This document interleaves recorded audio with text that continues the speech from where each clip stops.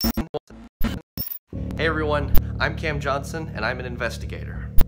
Yeah, not professionally yet, but I have been researching a string of killings on the East Coast, and the more I find out about these killings, the more it seems they're linked by some similar bizarre circumstances. I'm going to lay out everything that I've found about these murders and my theories on who or what killed these people. On December 11th, 2016, 19-year-old Johnny Wells was found brutally murdered inside his dorm room with no evidence to explain what happened. Johnny had been recruited earlier that year to play football at Northeast University. The quarterback had an incredible start on the team and was well on his way to turning pro after graduation. Everything changed, however, on October 2nd when Johnny suffered a debilitating injury. A powerful tackle damaged one of his kidneys so badly, doctors told Johnny it was too dangerous for him to ever play football again. That didn't stop Johnny from trying, though. He refused to give back his uniform and wore it around campus. He continued to show up to practices trying to play, and when his coach banned him from practices, Johnny skipped class and wouldn't leave his dorm room for days, quickly landing himself on academic probation. His roommate Sean Branner said that he caught Johnny watching his highlight reels from past games on repeat. Knights have lost 6 games since they lost me. You think that's coincidence? No, they need me.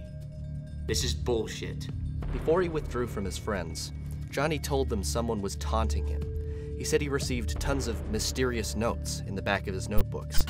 After going home over the weekend, Sean returned to their dorm room to find a gruesome scene. Johnny's body was mutilated. His arms were completely twisted behind his back, and his torso was bent back at a 90-degree angle. The only other person besides Johnny that would have had access to their room was their RA, Mike Devils. Multiple witnesses confirmed Mike was hosting a poker night in the downstairs lounge at the time of death. But could any human have been capable of committing the murder? Johnny was 6'4" and 220 pounds. How could anyone overpower him and move his body in such a violent way without tools? Johnny's friends and family can't imagine who would want to kill him. I can't imagine what could have killed him. I have more eerily similar cases to share with you that leave me with more questions than answers.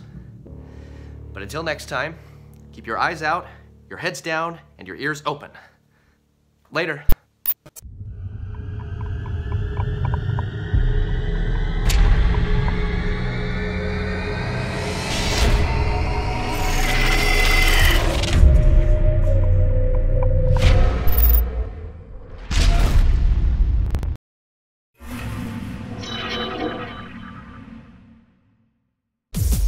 Watch new scary vids every Tuesday, Thursday, and Friday.